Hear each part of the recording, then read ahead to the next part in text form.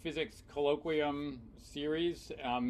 Today we have a little bit of an unusual time for our colloquium, and that's because our speaker, Professor Bridle, is in the UK, and one of the great advantages of the world these days is that that's not a barrier to hearing a talk from her. But it does mean that we needed to adjust the time. And it turns out that in this particular case, it seems very appropriate given the topic of the colloquium. I'll just remind you that to please keep yourself muted during the talk. Now, Professor Bridle has asked, when I explained to her that we usually hold our longer questions for after the talk and accept only short clarifying questions during the talk, she prefers that we go ahead and ask whatever questions we want to ask during the talk. So I will, in some cases you may just jump in. Otherwise, I will monitor the chat or the raise hand functions, and whenever you have a question, we'll take it right away. So I'm now going to turn it over to Professor Bridle's host, Michael Troxel, for a proper introduction. Hi, everyone. Yeah, it's my great pleasure to introduce Dr. Sarah Bridle. Sarah is a professor of physics at the University of Manchester, where I did my first postdoc with her.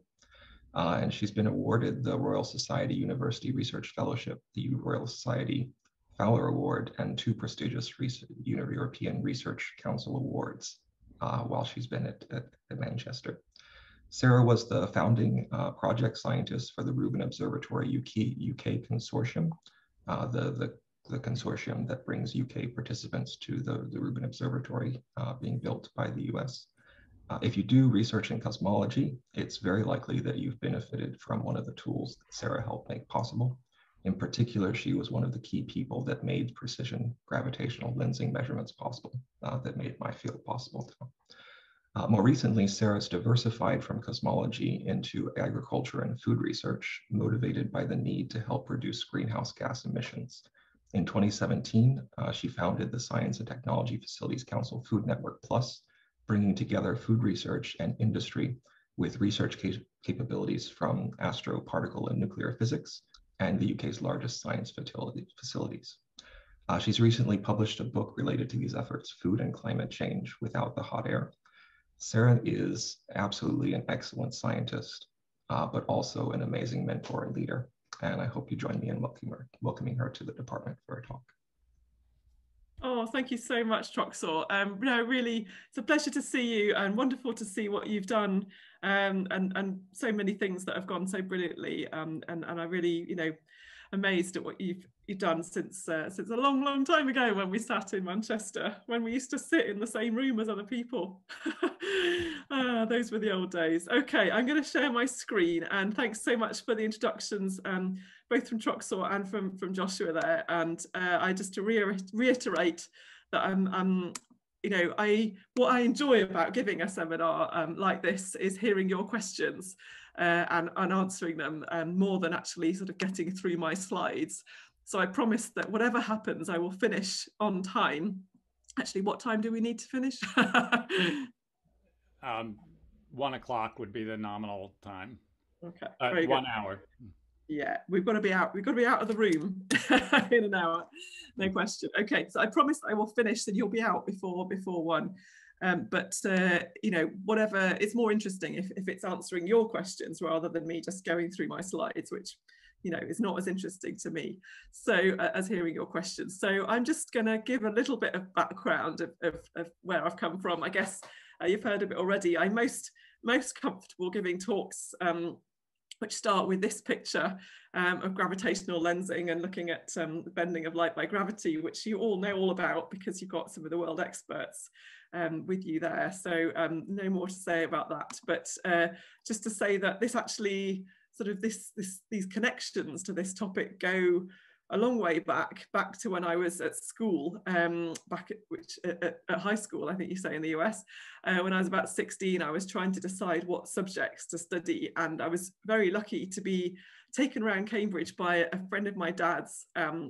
He took us punting on the river, and showed me how to derive the equipotential surface of the Earth due to the tides from the moon, and I was just so excited about it. I really wanted to study physics, and that's where it all began. And so cut to a long story short, for me, the most exciting thing that I've been involved in was getting the first results from cosmology from the Dark Energy Survey. Was the culmination of many years of effort by many people, and a huge amount of fun sitting in rooms late at night with Troxel and the group there, trying to figure out what was going on with this data set. And I applaud the people who are continuing doing that right now. I dread to think what it's like. But I look back on it with huge fondness, and it's funny how time cures all of the issues that one can have at the time.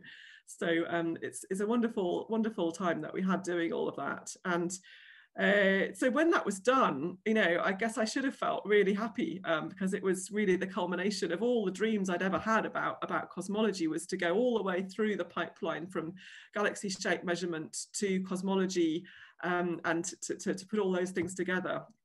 And the Dark Energy Survey, which had taken more than 10 years by that point to get the first results. But strangely, I was kind of in this sort of strange place in my life that I was a bit confused, and my kids were sort of just starting school, and I just trying to work out what to do with the next 20 years. And many things happened around that time, but one of them was that I bumped into my kids now at school, and I bumped into a former mentor of mine, David Mackay, who had taken me and my dad around Cambridge many years ago. And he'd had quite an interesting career in computer science, a world-leading computer scientist, but also he had made a very unusual transition into learning about climate change, wrote this book, Sustainable Energy Without the Hot Air, which was incredibly influential. And he became Chief Scientific Advisor to the UK government for the Department for Climate Change at that time. And I mean, I wasn't really that much in contact with him at the time, but I was at a Dark Energy Survey, a collaboration meeting in Cambridge, and I bumped into him riding his bike very much like this. And he said he had some health news. And it turned out that he had terminal stomach cancer, and just only lived about 6 months after that. And this really made me kind of just wake up and think, wow, I'm so lucky to be here. And, so wanting to do something useful with the fact that I'm actually here and able to do something. And really humbling to sort of think, what can I do to try and help about climate change? And I guess I also pictured my kids kind of in 20 years' time saying, what did you do about climate change, mummy? And me saying, I looked at the stars and thinking, I've got to do a bit of something on this. So that was my starting point, and it gave me a real focus to try and figure out what to do. So I started to learn about our planet, which I hadn't honestly thought much about before. I wasn't a sort of eco kid who was always thinking about good things for our planet. I was more interested in the stars and so on. So so this is a really nice graphic that I found illustrating climate change. I don't need to tell you, I'm sure, about climate change, but this is a really fun thing. If you type into Google climate stripes, then you'll find lots of different versions of this graph, which is showing the mean temperature since 1850, and one stripe for every year. And so I guess, you can actually get it printed onto bags and ties and leggings and, and any accessory you want, pretty much. If you want to buy stuff, then this is quite a fun way of starting a conversation about climate change. There's not very many of them, so I grab onto anything I can get. And so this is a lovely illustration, and I guess you can ask people, do they think it's kind of bluer on one side and redder on the other? And most people agree that it probably is. And I'm sure I don't need to show you this graphic of carbon dioxide concentration over the last, sort of how it goes up over the last 150 years. And that spike that you can just see attached to the end of this oscillating function, but you know, global warming and astronomers don't need to be reminded about the effect of carbon dioxide in the atmosphere blocking infrared radiation, since we're often trying to see through the atmosphere to see what's on the other side of it. We know that the atmosphere and the carbon dioxide is blocking thermal radiation and therefore keeping us warm. I don't need to tell you about that, I think. Okay, so I got interested in food. I'm just looking for the slide on that. Here we go. So if we look at climate change, then it turns out about a quarter of all climate change is caused by food. And that covers all these different stages of clearing land for agriculture, growing plants, including particularly putting nitrogen on the soil to fertilize them. We've got all of the farming kind of processes of using petrol and so on, gas, I should say, on the farm, and then processing those foods, transporting the food, you know, energy use in supermarkets, including fridges and freezers, all the way to the consumer in cooking.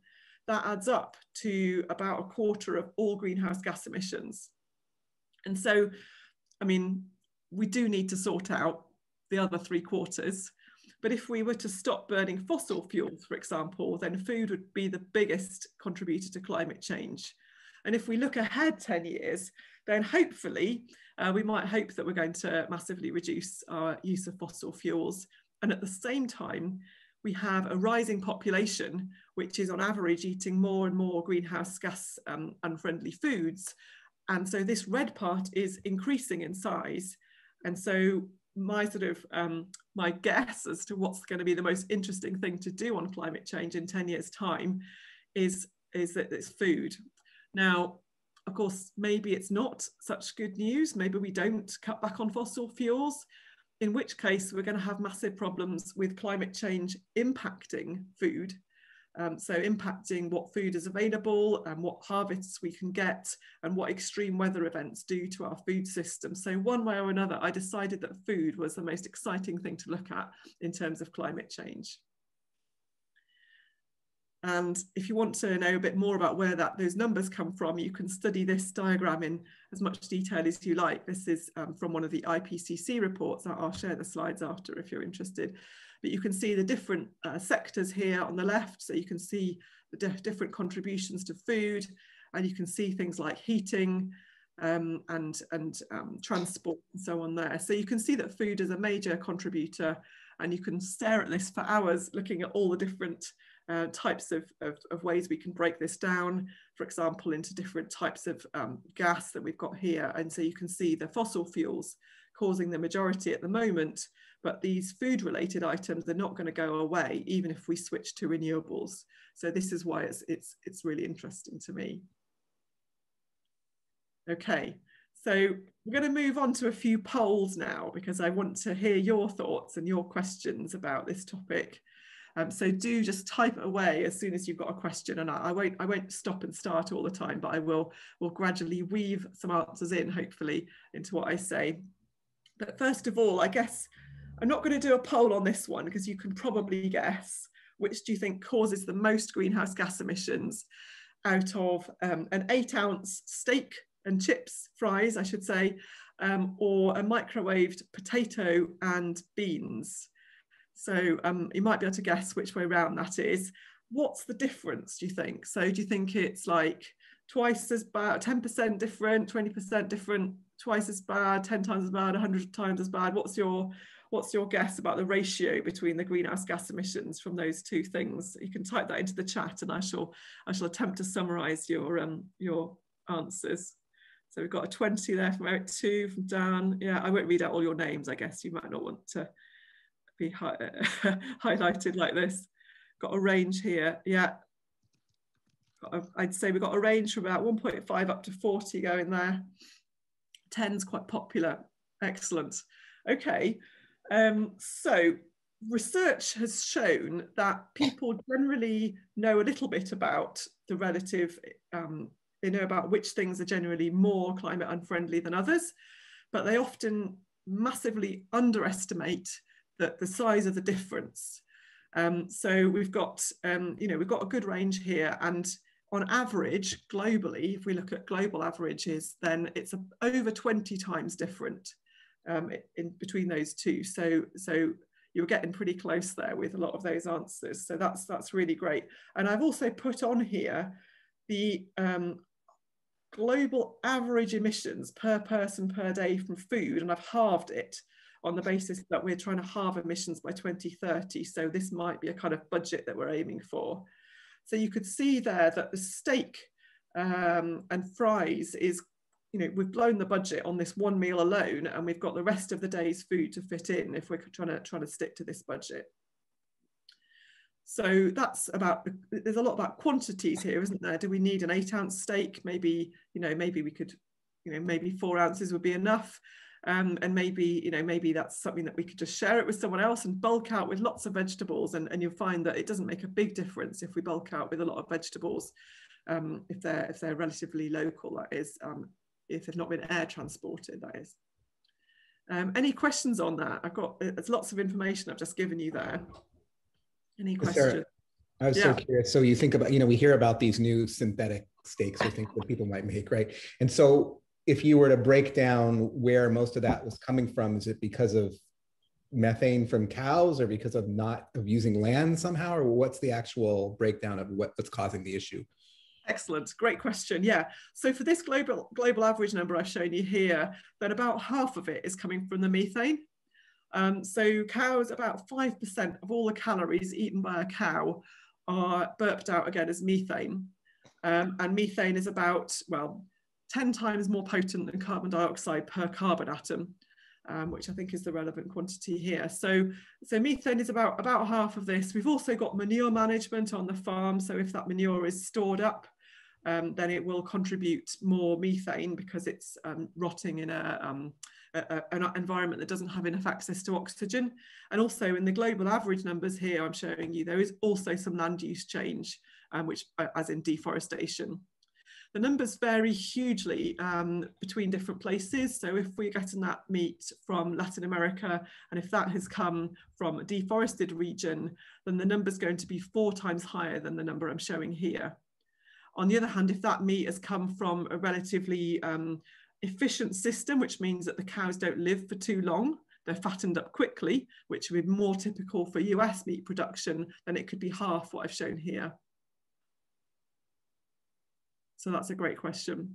And some of that, that halving, it also depends on whether it's from a dairy herd or from a dedicated beef herd. So if you're taking meat from a dairy herd, then you're sharing those emissions out between the meat and the milk. So you can reduce the emissions by another factor of 2 if you do that, pretty much irrespective of the system. But often when we buy meat, we don't know. And certainly if you're having a steak, you're probably not going to get that from a dairy herd because it might be a bit chewy. Yeah, great question. So you mentioned that the steak is fried and the fries are obviously fried in oil. The beans and potato were microwaved. If you microwave the steak and fried the beans, is that negligible on this scale? Yeah, it is. Yeah, that's a good question. Yeah, so if you look at the potato emissions, that does include the cooking and the beans as well, from heating those up and the canning and everything. That's all in there. But obviously, if you so yeah, if you didn't cook the potato, which obviously wouldn't be a good idea, but if you didn't cook the potato, then you might at most halve that number. So you can see that's a tiny amount compared to the steak, the total quantity for the steak. Yeah, that's a good question. In fact, as we were talking there, right on cue, my beans and potato have arrived for my dinner. This was not planned. But we see the potato at 227 and the fries at 643. Is that difference of 2 basically just because of how you cook it? Okay, yeah, so it depends on where you've got the fries from. So if they've been processed, there's a bit of processing emissions there, and obviously it depends what kind of fuel you've used for that processing, and then the cooking is in there, but it's not really to do with the I mean, it's not, yeah, it's largely the processing, and that will vary depending on how it's processed. Excellent. Okay, great. Okay, so I'm going to do a poll now. Different poll.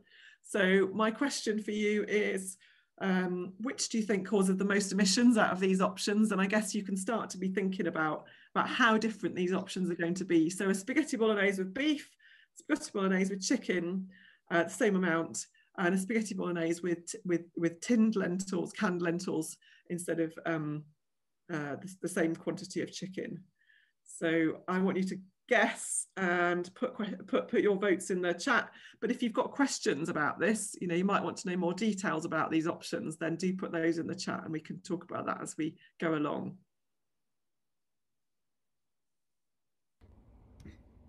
I guess I'm looking for beef, chicken, or lentils in the chat.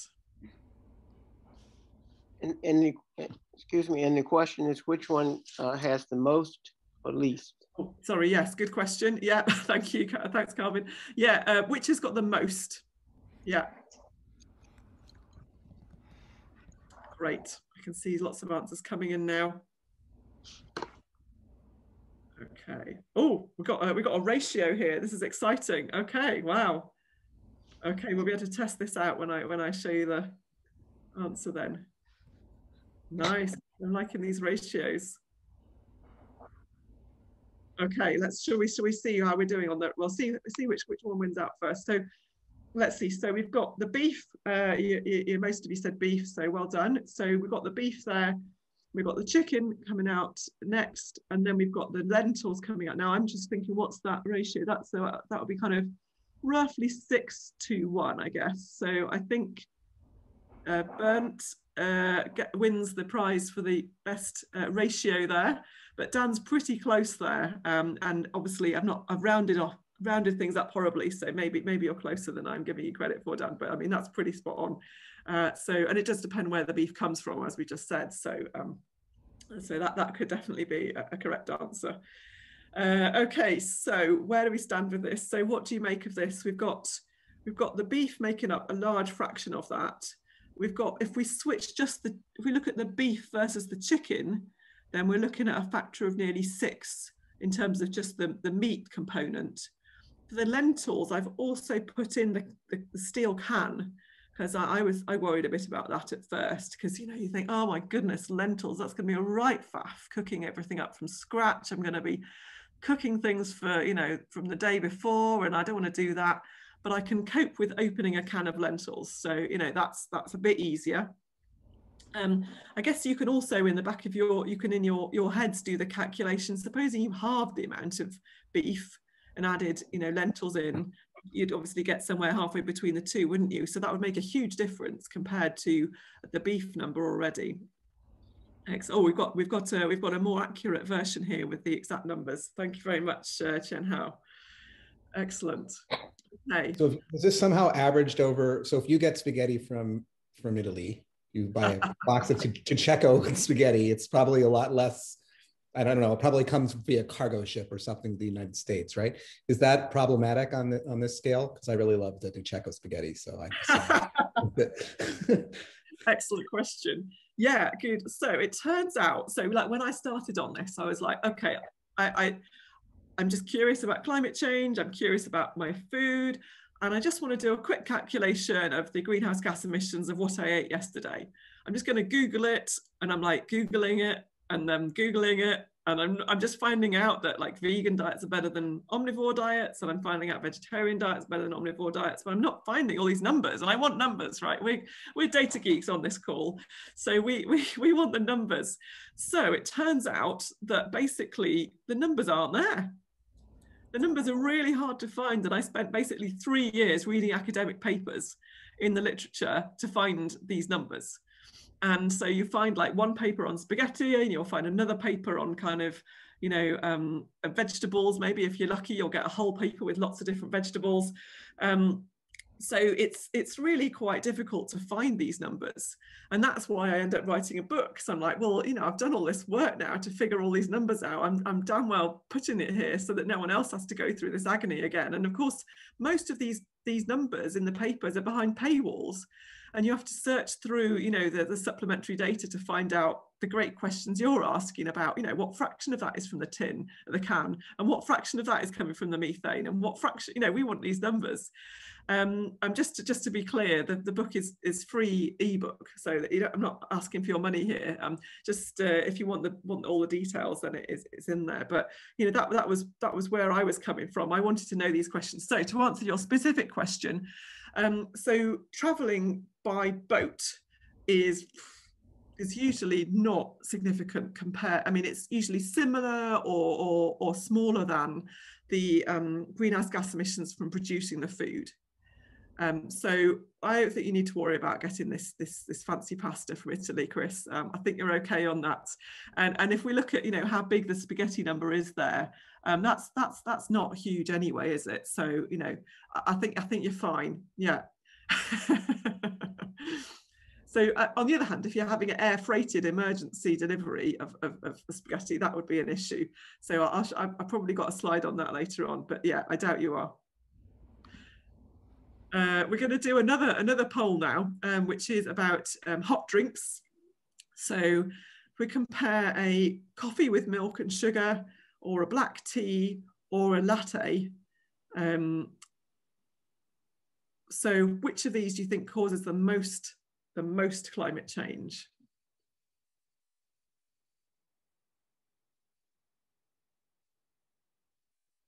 Okay, we've got a few coming in now. Oh, we've got some ratios, excellent. Great. I love this. No one else has come up with ratios before. I'm loving it. Okay, right. So we've got a lot of votes for the latte, and we've got some ratios, and I'm not sure which the ratio is correct. So let's find out. We've got one for the coffee, so that's good to have a bit of variety. Okay. So I think Christoph is pretty much on the money here with the cows comment.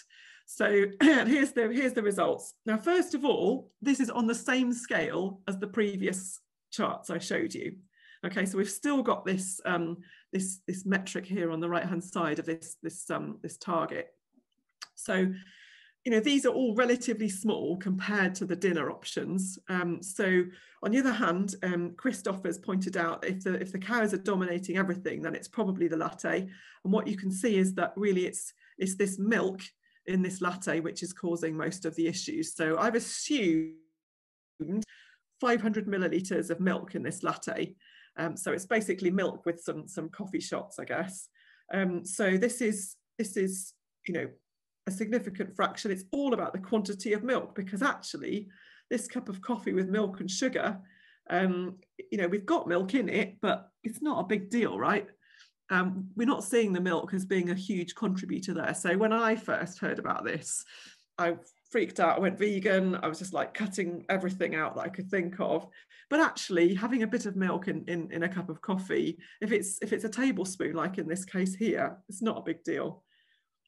On the other hand, we could go super minimal and have this cup of black tea with boiling very carefully only the water we need, and we'd be right down. But these are already pretty small numbers. I've not done the calculation. So what's the ratio? Well, we've got kind of one, if we call this roughly 1 in the middle, and we've got like 10 on the left and maybe 100 on the right. So I think we've got quite an extreme ratio here, haven't we, compared to your suggestions there. And it's all coming down to the amount of milk, as Christoph has said. Excellent. Great. Okay. Can I ask you a question? Please. Why is the boiling water for coffee cost twice as much as with tea? Great. Okay, good. So what I've done for the tea calculation is I've assumed that we're boiling about just over twice as much water as we need. So this is assuming we're boiling ½ liter of water, as opposed to actually putting in the exact amount of water into the kettle. Okay, thank you. Based on studies of what people do. Mm-hmm. Yeah, I apologize for this question. I have a question from the previous slide. You made your answer, and it's about the tomatoes, the canned tomatoes. Why is that so high? Great question. Yeah, thanks. So the canning process involves heating things up and for some period of time, and it also involves the treatment of all the steel. So we've got, you know, actually, sorry, the steel can. I have included in that canned tomatoes calculation there. So that includes the treatment, includes the heating up. The calculations were done for those calculations are in the literature. They were done about 5 years ago using the energy mix at that time for the electricity, and also for using fossil fuels at the plant. I think that could be done for, you know, much less if we were to use renewables for that energy source. But on the other hand, if it's done using fossil fuels, then as apparently we are about to build some coal mine in the UK for producing steel, apparently, or hopefully they've cancelled it by now. But yeah, that's all to do with energy usage. So this is the case then for any canned good. Is there a savings by buying frozen vegetables and using those? That's a good question. Yeah. So I haven't done that exact calculation, but I'm very curious now you've asked about it. Generally speaking, the freezing is not a big deal. So we can do that calculation of the specific heat of water, and we can calculate that energy. So it's generally not a big deal. So I think that frozen would be good. On the other hand, I did buy some frozen chopped tomatoes once, and I suspect that probably that's not terribly efficient, because you've got the transportation. They hadn't been, you know, they hadn't been boiled down and concentrated. So I'm using tomato puree these days in my recipes, because you've got the concentration. And so if you're going to concentrate stuff down, that's going to be less transport as well. So admittedly, there's processing there. So yeah, I'm bulking out my tomato sauce, don't tell the kids, but I'm bulking it out a lot with some onions and carrots from our local veg box. So there's not really a lot of tomatoes in it. So that's my solution at the moment. But yeah, good question. Thank you. So you're going to give us your recipe for spaghetti bolognese with lentils? Well, I'm a bit extreme with my, yeah, I won't bore you with my recipes. I'm not sure. Basically, if I cook something these days, my kids, it's something they haven't had before. They're like, where are the lentils in this, mummy? So I'm getting really into yellow pea flour at the moment, because you can also grow that in the UK. And so yellow pea flour, you can do quite a nice pizza base, it turns out. It's called farinata. So we're not calling it pizza, we're calling it farinata with toppings, because I don't want to get it compared with the shop pizza. Anyway, you can just mix that up with water. Bit of rosemary is quite nice, bake that. And then that's your protein. You've got your protein in, and it doesn't even look like you're eating lentils or peas. Anyway, I could go on for hours, but that's, yeah, that's what I'm doing. But it does raise a question, which if I may be getting ahead of you here, but we hear so much about how we should be buying local. But I've also heard that, you know, the transportation cost per pound of bringing, you know, strawberries from California to the East Coast is actually negligible compared to the cost of a farmer, you know, 20 miles away, bringing his or her small amount to a local farmer's market. Correct. Yeah, absolutely. So yeah, so the whole, let's talk about food miles then. So the person that coined the phrase food, do you use the phrase food miles in the US? No. Okay, let's talk about local food. So local food is often sort of touted as a sort of solution to all our environmental problems. And as you correctly say, the transportation, as long as it hasn't come by plane, the transportation is generally negligible or not terribly important in terms of climate change. And in fact, you can, as you say, if you're driving yourself to your local farmer's market and then buying, you know, a few things and then coming home again, then your fossil fuel emissions from driving your car will definitely be much bigger than the transportation of those things from overseas by boat, unless you're buying a huge amount. So yeah, so the local thing. So why am I talking about growing using local peas? So I'm thinking about resilience, and I'm interested in the fact that the UK actually imports about half its food, and that's increasing, as you know, it's increasing with time, and it doesn't seem like a very good idea to be outsourcing, you know, food production to that extent.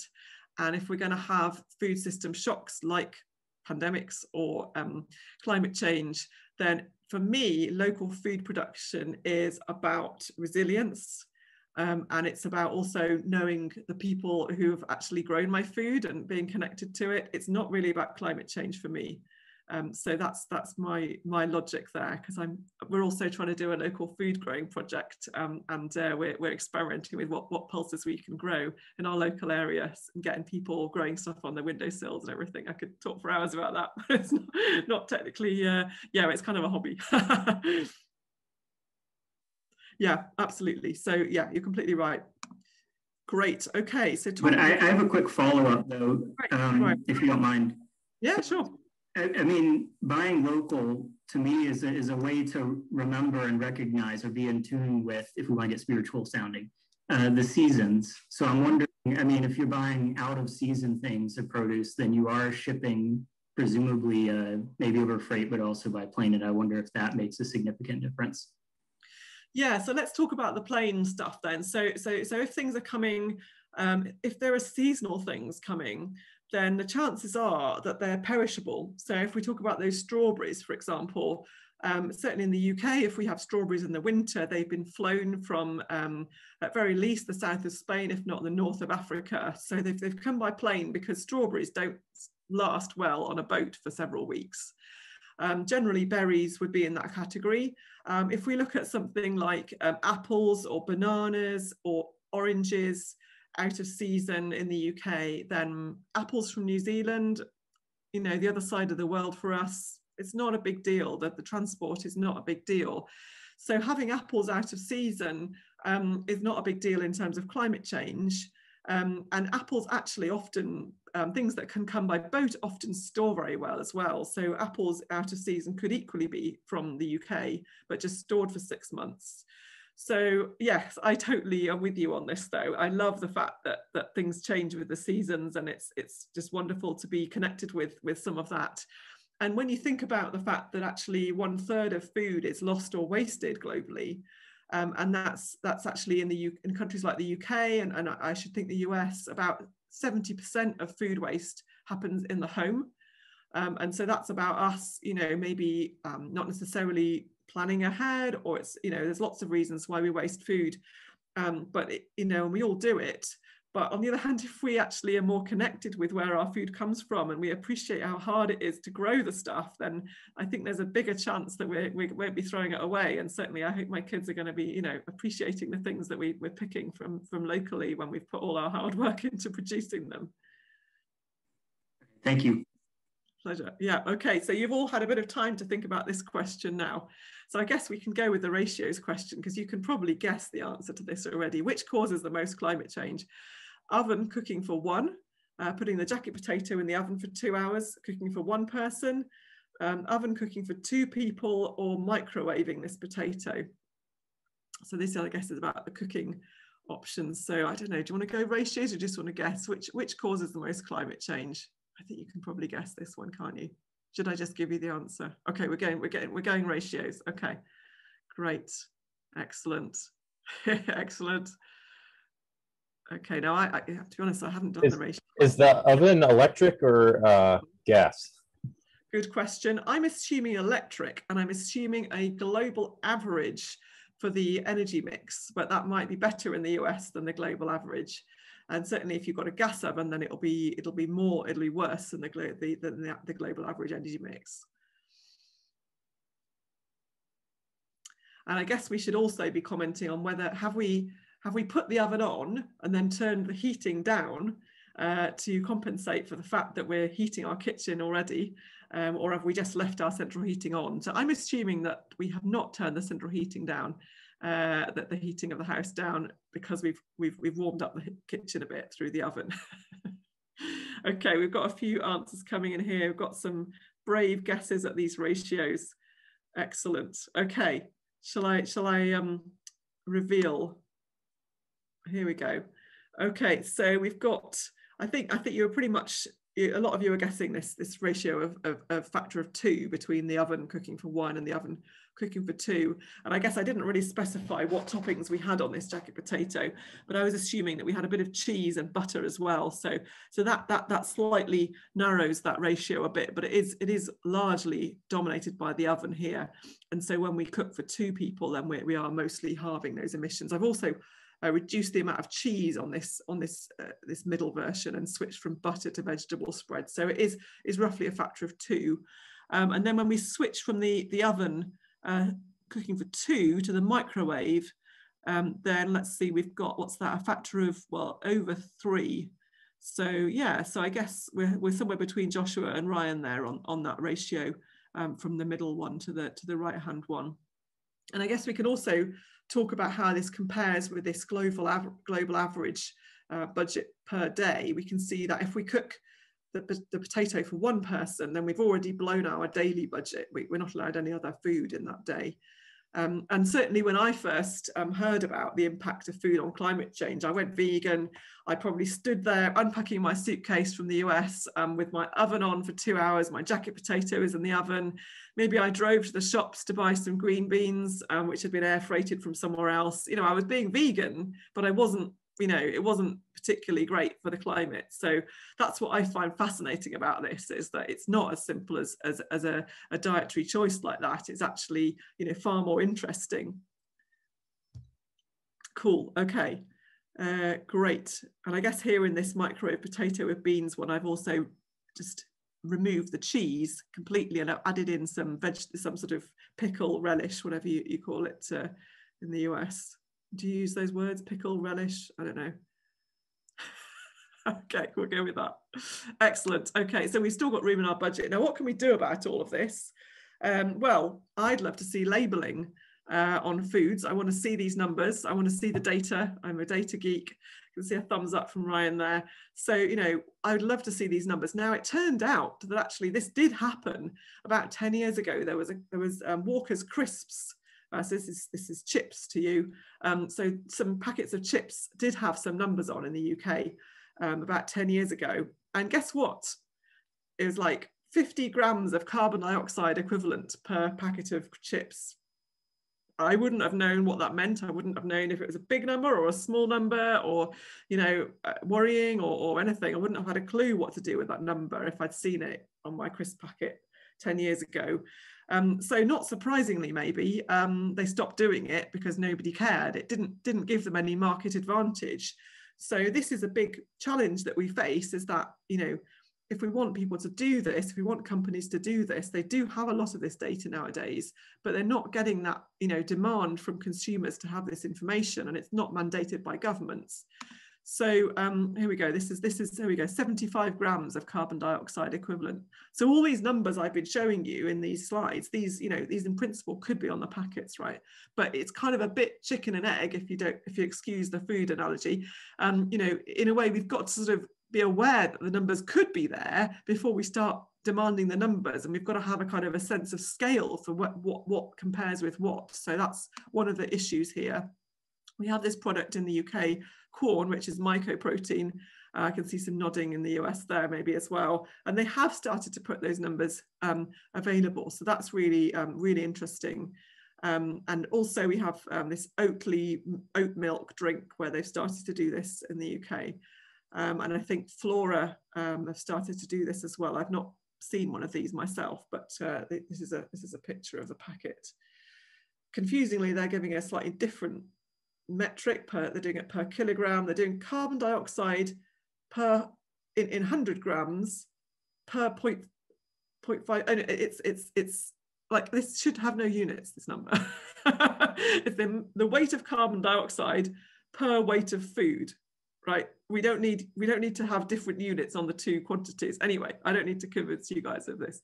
Okay, and I believe that, again, this is a restaurant has started to put these numbers on its meals. I've not seen this in person myself. Could I in fact, yeah, please, Joshua. What's the uncertainty on those numbers? That, you know, if you ask a company to tell you how much it is, how much leeway do they have in in coming up with that number? You know, what they're making assumptions about, you know, what kind of power was used in the processing, and you know, are those numbers accurate to 2 digits or not? Yeah, good question. No. So one of the issues that comes up when I talk about this with people in industry is that, you know, when they're producing all this food, then they have different suppliers. Those, you know, what mix of different grain has come from this country and that country, and this hopper has got you know, stuff going in the top, but I don't know how much coming out the bottom is from this week's delivery or 2 weeks ago delivery. There's a lot of practical questions which is not easy to answer. On the other hand, you know, we do propagate a huge amount of data down the food supply chain at the moment, and there is, you know, the technology is there to propagate data along chains. We kind of do that all the time in our work. So it is possible to do it, but it's not particularly easy, and certainly to print one number on a packet assumes that that number is constant with time, which of course it isn't. So what's happened here is that they've had an independent body come and examine their practices and come up with a sort of benchmark number, which is, you know, going to be approximate, and you can find lots of details, in fact, of all the different types of, you know, product here. Actually, it varies quite a lot, and it depends on whether you're looking at to the factory gate or whether you're including the shop refrigeration and freezing, for example. And there's a lot of emissions from refrigerants in supermarkets, or whether you're going all the way to the consumer and including cooking. So there's a lot of different ways we can look at these numbers. So I think on a practical level, I'd be pretty happy if it was an example number, and that was done by an independent body. On the other hand, how amazing would that be if they could actually propagate it all the way down the supply chain and have it as a dynamic number that you could maybe barcode scan. Now, the numbers that I've been showing you on the previous slides in the graphics there, sometimes they do actually have, for some of those numbers, including beef, there's a range. So we can look at different regions of the world, but we can also look at different farming practices. And so depending on the farming practice, there are actually error bars on those numbers, or not error bars, but ranges on those numbers in those papers. And they are huge. And they're, you know, I don't have it right now, but I can send you a link to a really nice graphic that shows a whole probability distribution function, effectively a histogram of all the different studies. And so you can see there that, you know, there's a lot of scope for improvement. On the other hand, you still see this general trend that generally the animal products don't tend to overlap with the plant-based products a lot. I'll dig out that video. Can I ask a follow-up question on this? Yeah, so it has 2 parts, I guess.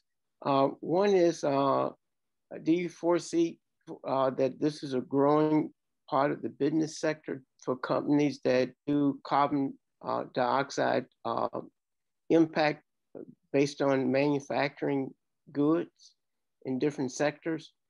And who actually pays for these assessments? Great question. Yeah.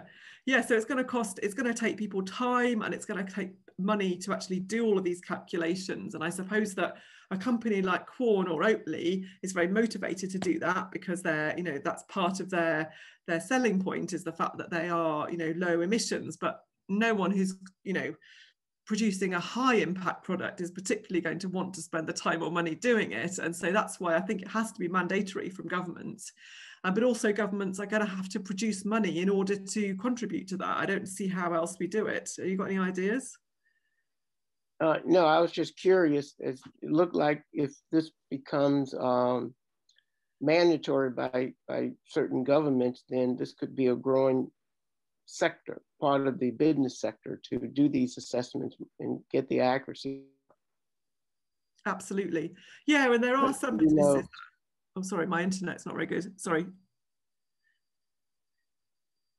Yeah, so that's absolutely is an industry which is growing, and there are a few. So this Cool Farm tool, this is actually one that's free for farmers, but also they have, you know, if you're a big company using it, then I think you have to pay for that.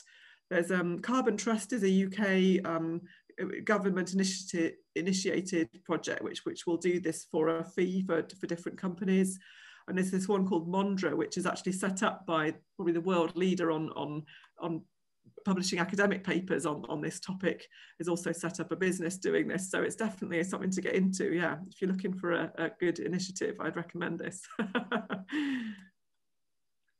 Yeah, I mean, I think, you know, how important is it to do it? I mean, I just feel like, so some people have proposed having a meat tax, for example, and that would be one way of trying to sort of reduce emissions. At the same time, it feels deeply unfair because we've said there's a huge range depending on the method of production, but also, you know, different meats have different emissions as well.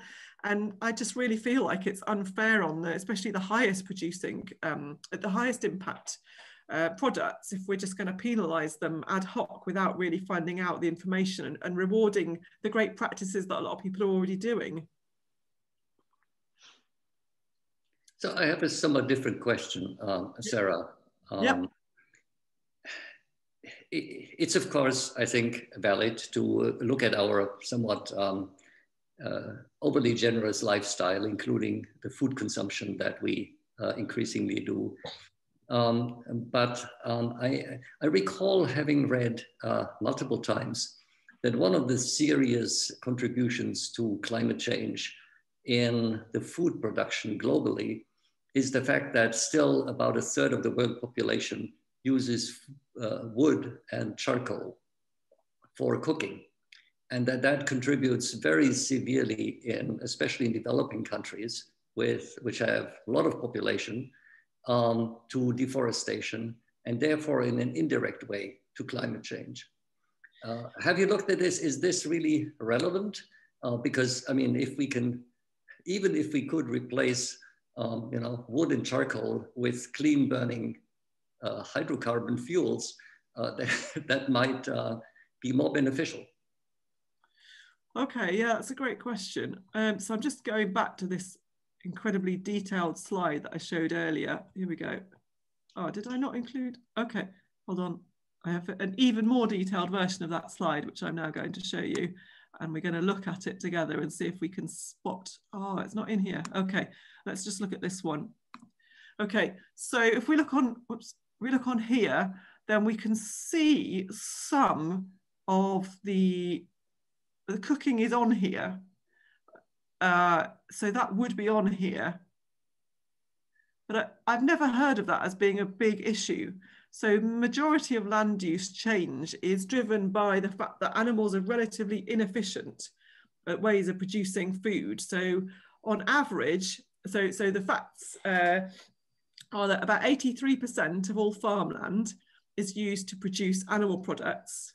But animal products produce only 20% of our calories. So per calorie, if you think about that for a long time, per calorie, animal products require 16 times as much land than plant-based products to produce the same number of calories. And so that is what is driving deforestation at the moment. You can see the land use change here, but also these facts are just giving you about the amount of land that's used. So I'm not aware of wood burning for cooking being a major driver of deforestation, but I haven't looked at the exact numbers. So I'm really curious to look that up afterwards. Yeah, I can send you a link where I think I read that. But again, I mean, for somebody who's reading casually, it's not very easy to, you know, ascertain the relevance and the truth of these statements. Yeah, that's really interesting. Yeah, I mean, we've been looking at cooking impact actually in the UK, and doing surveys actually in the US and other countries now. We're looking at the impact of cooking, but we haven't actually got a survey in a country where wood burning is a major contributor, but maybe there's probably already studies on that. So let's have a look. Brilliant. Okay, good question. Thank you. I just noticed, yes. That, you know, in other issues related to carbon, there are sort of efforts related to sort of carbon offsets and taxes where there's financial incentives to make things work. Like there's a really interesting Planet Money episode from a few months ago. People are going out and finding old CFC containers that used to be used in refrigerants, which have an enormous impact. And they're basically almost cheating and telling people they just want to use it for something else so they can get it and then sell it and destroy it.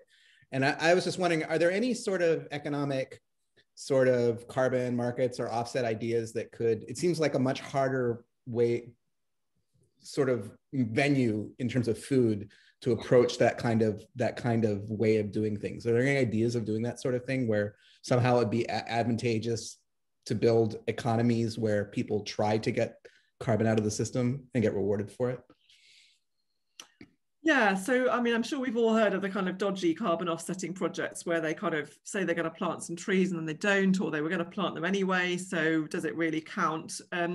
In terms of, you know, the most exciting kind of and most promising kind of carbon, it's not offsetting, but the most promising thing, probably along the lines of what you're interested in, is carbon capture and storage, which you may have heard of. So this idea that we're going to burn stuff. It could be biofuels, for example. So it could be wood, or it could be perennial grass. There's various different perennial grasses that stay in the soil for a long period of time and build up carbon in the soil. And then they're harvested at the top and then burnt.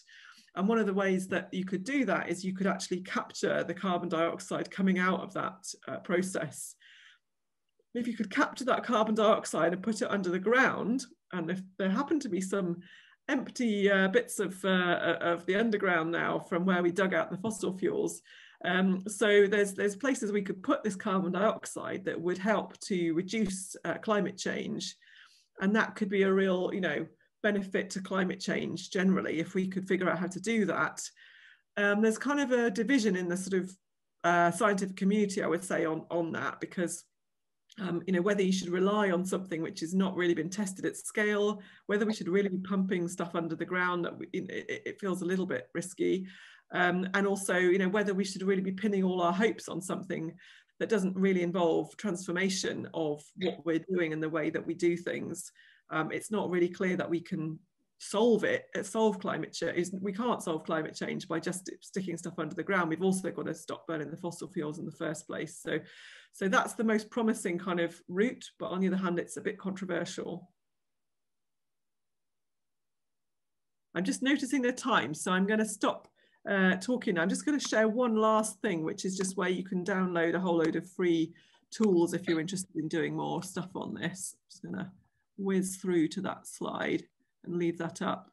So we've got this project called Take a Bite Out of Climate Change, where you can play a little game online and guess which food causes the most climate change. And you can download these flashcards. There's 72 of them, and you can play top trumps with them. And the kids seem to like this sort of thing. And look at all the numbers there. And all of those numbers are all in a spreadsheet if you want to have a play with those.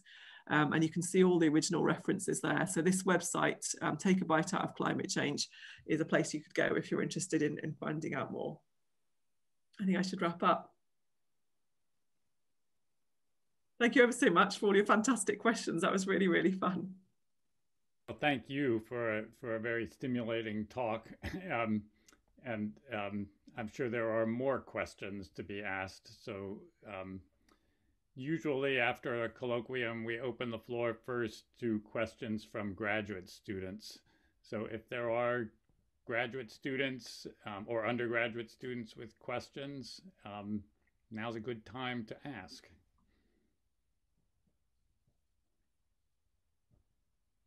I have a question. Yeah. So a lot of that, I mean, you've given us reason to take a lot of actions, but that can also scare me. What can be like, what do you recommend is like one action that I can take? Great question. Yeah, I would look at quantities. I would look at things that you eat.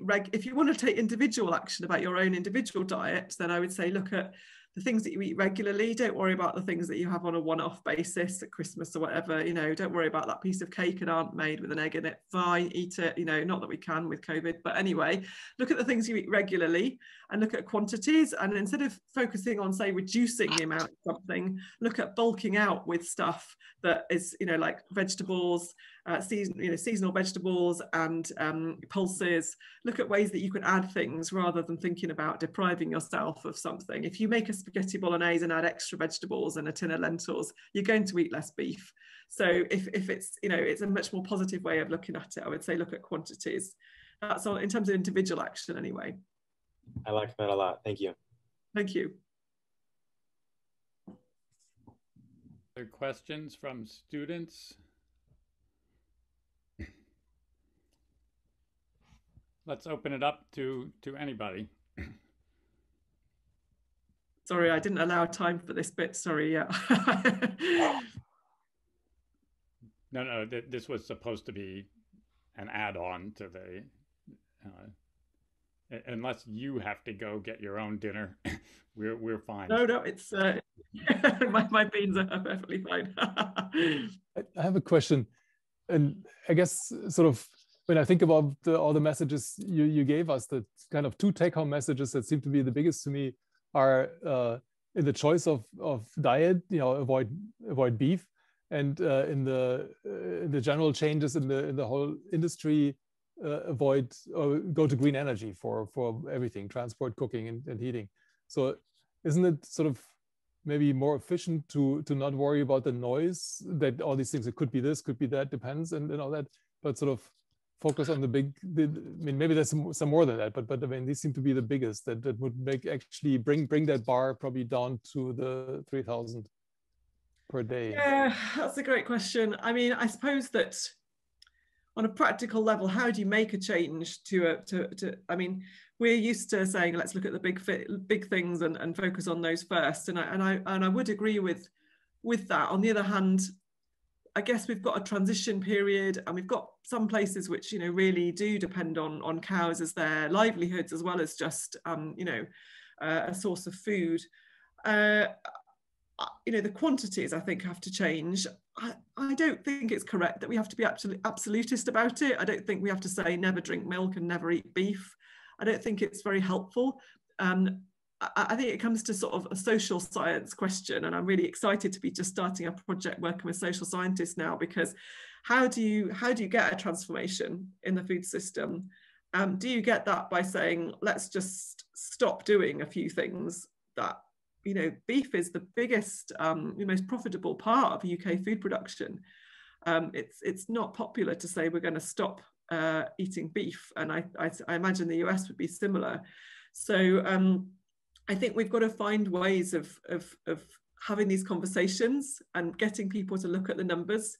And if people draw that conclusion for themselves, then I'm not going to disagree with it. But at the same time, we've got to bring people along with us. And I think that having a conversation about the numbers and getting the facts out is the only way I know to do that.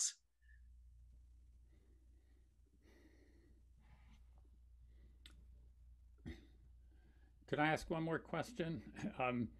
The other class of foods that we eat a lot of are drinks, and juices and sodas, whatever. I mean, we know sugar is bad for other reasons, but when you think about drinks, the thing I think about most is the transportation costs. Is it substantially better to have frozen orange juice, from concentrate, than to have, the nice stuff that you pour right out of a carton and it's ready to go? Is there anything in that sector that makes a big difference? Okay, so I've just put up orange juice.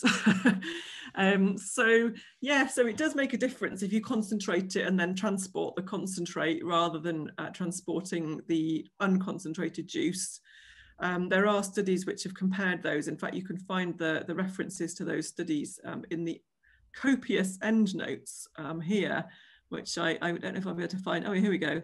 So you'll be able to find this paper here, which actually has different values for whether it's been concentrated before transport or whether it's been transported without concentrate. In general, if we look at these numbers, let's go back to that. So I guess we've got orange juice in a small plastic bottle. So that's about 400 grams, and we were trying to fit in a daily budget of about 3,000 grams. So it'd be nice to reduce that, but at the same time, it's probably not most people's first thing they should look at, unless they're having a lot, obviously, which might lead to health issues. Stephen. So I think one of the fascinating numbers that I learned today was this factor of 6 in terms of the land usage per calorie equivalent, animal products versus vegetable. Can one fit into that? How do fish compare? Because of course it's it's not land-based. How does one work that in? Yeah, okay, I'm just trying to find the relevant slide for that. So people like this numbers slide, so I'm just gonna bring that up. Better slides, here we go. Okay, so this is showing per gram of, for 45 grams of protein, what's the greenhouse gas emissions. So that's like one chicken breast. So you can see fish here. So you can see two different types of fish. So you can see salmon here and cod. These are kind of typical numbers here, salmon, typical numbers for farmed fish. So that's aquaculture. That's where you're actually, you're growing this fish, you're giving them food. And that's actually a very similar number to chicken. And that's not a coincidence because a large fraction of that is coming from producing the food to feed to the fish. Now, cod this number here is a typical number for caught fish. So we're sending out boats and we're fishing and then we're hauling it in and then we're freezing it, and then we're sailing those boats back again. And that number is mostly coming from the diesel that's used for the gas that's used on those boats. So it's a kind of coincidence that comes out anything like these other numbers. In terms of land use, I guess your question would be about land use of stuff like chicken and salmon would be relevant in terms of the amount of area of land that's used to produce the food. And obviously there'd be no land use associated with the cod. Does that answer your question? Yes, I'm going to buy more cod. Thank you.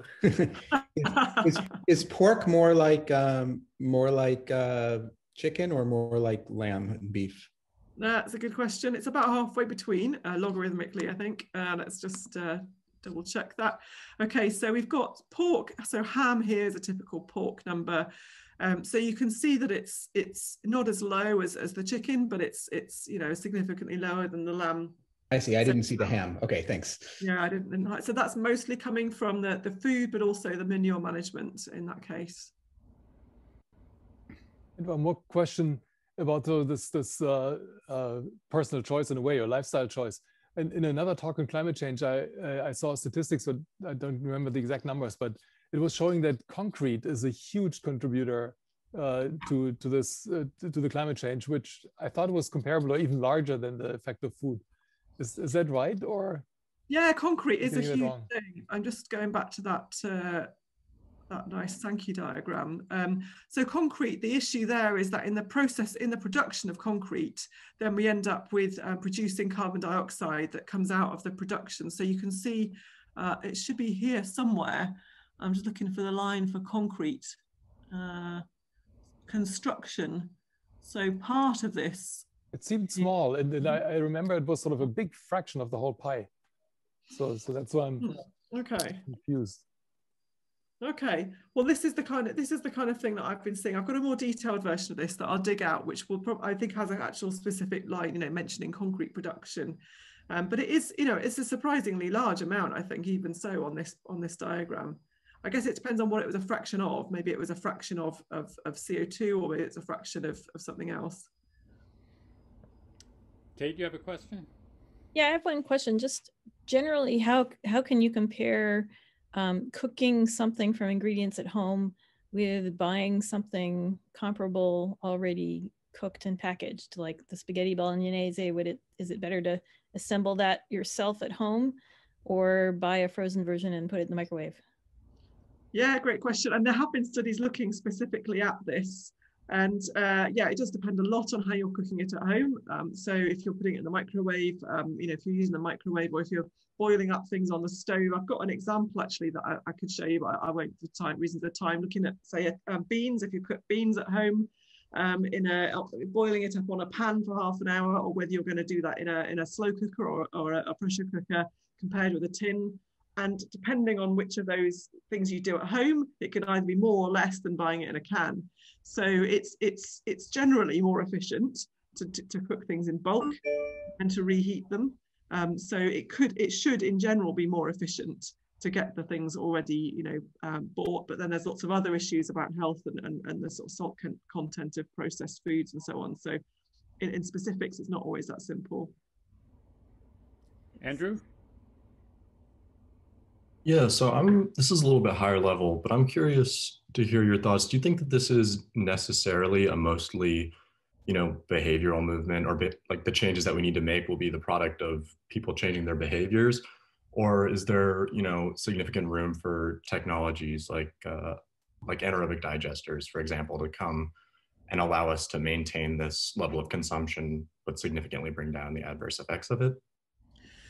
Yeah, I mean, I started this whole thing excited about what technology can do. I love the idea that technology could sort all this out. And my original idea actually was that I was going to use image analysis techniques to improve crop yields by using satellite data of fields. And I actually did use the same piece of code at one point to analyze a galaxy and also a field.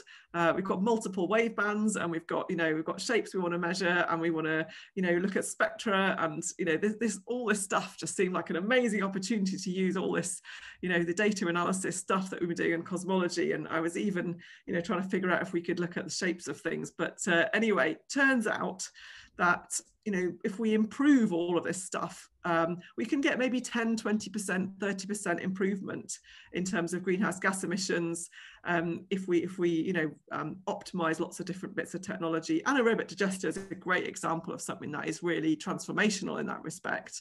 But at the same time, we've got a third of food being wasted. If we could anaerobically digest all of that, well, is that better or worse than just not making that food in the first place? Because obviously that causes emissions that we could do without. So my conclusion gradually became that actually behavioural change, this factor of 20, I mean, wow, we can make factors of several by changing what we're eating. Comes out to be, have a lot more potential, I think, in terms of greenhouse gas emissions. But of course, it's, how do we bring this up? That's not clear.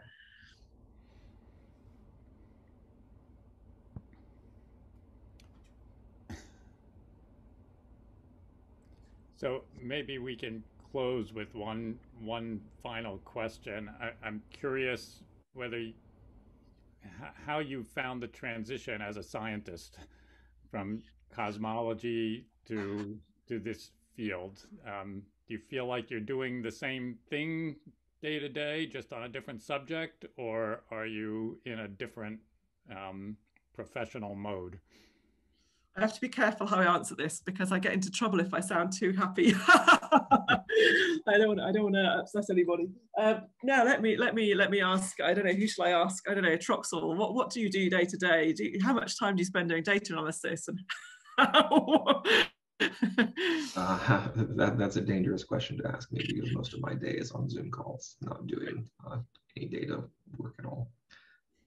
Right, exactly. That's my point. I mean, that's where that's where I was when you were in Manchester, and projects don't work unless there are people like you were then doing all of the hard work and making everything add up. But also we need people who do know how to hopefully coordinate things well and get people working together and work out how we're going to structure all of these things. That's what I was doing in cosmology, and that's what I'm doing now. And we need people who are good at talking and understand. What we're doing right now is we're trying to make a physical model, a quantitative systems model of the food system, which is kind of a crazy idea because it is a pretty complicated system. But we're working with stakeholders like farmers. We're talking about what interventions they could do on their fields. We're talking to the food system, the food production, processing, manufacturers, interventions they can do there. We're working with school canteens. We're looking at changes they can make to their menu. We're talking to the kids and talking to them about what they want, changing the food environment, for example, where you place the vegan options versus the meat options versus, how do you actually lay those out in a canteen? It's not just about getting people to choose things differently off their own bat. So all of these different interventions, we can model how those impact on the greenhouse gas emissions, the healthiness of what we're eating, and the social and ethical outcomes of those things. So we're trying to do this crazy quantitative systems model, and I'm currently actually about to put an advert out for a postdoc to come and work on this with me with a big £6 million project in the UK, working with stakeholders across, including the UK government, on how do we transform the UK food system. So yeah, I would say that it's not as different as I thought it would be. A lot of these skills about trying to write emails that don't annoy people and giving talks are pretty transferable. But I did spend about 3 years going to every meeting that I went to and saying, hello, I'm an astrophysicist, tell me about your food thing. About 95% of the time, people thought I was completely crazy. And it took a long time to, you know, I just knew I had to keep doing it because I really wanted to do it. But at the same time, you have to be prepared to have 95% of people look at you and think, are you crazy? And the 5% who get it are amazing, and they're the only people that matter. Well, thanks so much for spending some time with us. I thought it was fascinating, and let's all thank Professor Bridle. Thank you. Thanks very much for having me. So well on Zoom, but you can imagine the clapping sounds. Brilliant. Thank you so much. Brilliant. I hope everybody had a good lunch or is about to, and that you make good choices when you do. Thanks again very much. That's a pleasure. Thank you all for coming. I'll stop the recording now and people can hang on.